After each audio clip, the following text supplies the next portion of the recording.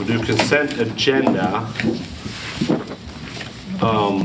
Approval of minutes, and I wanted to, approval There's of 4 items on the minutes, consent. educational tour, we talked about student handbook, and we talked about the student handbook before. I kind of want to revisit that, and maybe you can give us kind of a recap of what we talked about, because I think it's a good, valid point. Yeah, so on the student handbook, there was the one-page summary and the addition. So what I'm asking is that the one particular addition they wanted to add, we not add.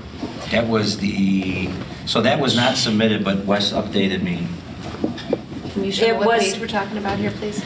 Yeah, so it's in our packet. It's on that page with the handbooks. Where's with the handbooks? 86?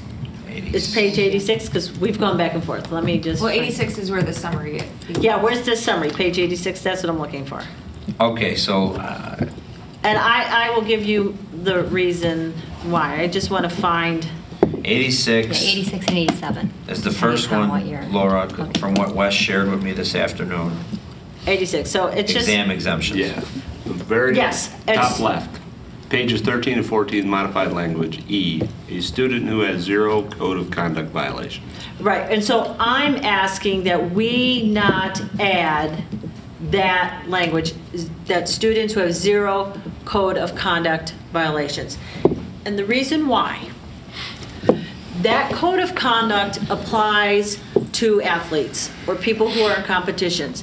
It applies to them on weekends, in the summer, if they're at their cottage. It applies 24/7, which is kind of a different set of scrutiny than other students who may not be in a sport here, but in a sport somewhere else, or whatever. And so that is a different requirement that student has that the other students don't. So where a student who's in a sport may have had an altercation, and because if you look at the code of conduct, a student could swear at a professor in a heat of rage and get a code of conduct and say, well, you know, I'm sorry, you know. And that would follow them. And there are consequences for that. There's some, you know, loss. It could be mitigated, but that would follow them. Whereas a student who is not in a sport could have the same incident, and they would not be precluded from this exemption from their exam. So Wes... Well, let me finish, please. Okay. While looking through the student handbook, there are multiple sources of discipline. There are 3 places, and next year when we're done with the vision, we'll come back to this handbook. There's the policy, 7.5 something, where there's all these different things that if students do, there are consequences, and that applies to all students. There are the pillars that apply to all students, and there are consequences. So in the student handbook, there are 3 additional sources of cause and effect for behaviors that are equal to all students. So I would just like to not have this as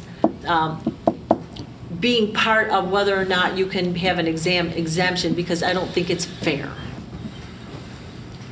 So I have a couple of questions. One, you need to move them to get this out of the consent right, that calendar. would be the first. That's an operation. We need to do that before we can have this discussion. Procedural. Yes.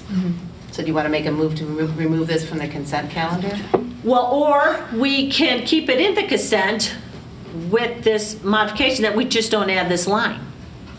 I don't think you can keep it in the consent. I think we're having a discussion about it now. That kind of defeats the purpose of being in the consent. Okay. Right. Correct. It needs to be voted on separately. Yeah. Okay. Right. That's fine. Because that's what we agreed to about all these, the first read, second read, so right, so now that has to be removed procedurally. Okay. So Wes brought this up to me. We always meet prior to the meeting at 6 o'clock, so this is the first I've heard of it. I did get a hold of Dave. I think the concern is valid. You know, Right. Obviously... Time out. Yeah, can we just Oh, sorry, get it out? right. Laura needs to make a Yes. motion.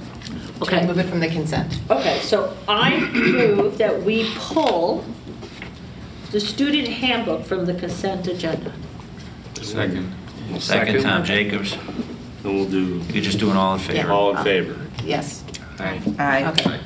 Thank All you. opposed? So, okay. And then I guess what would happen is, are there any other items that people want pulled from the consent?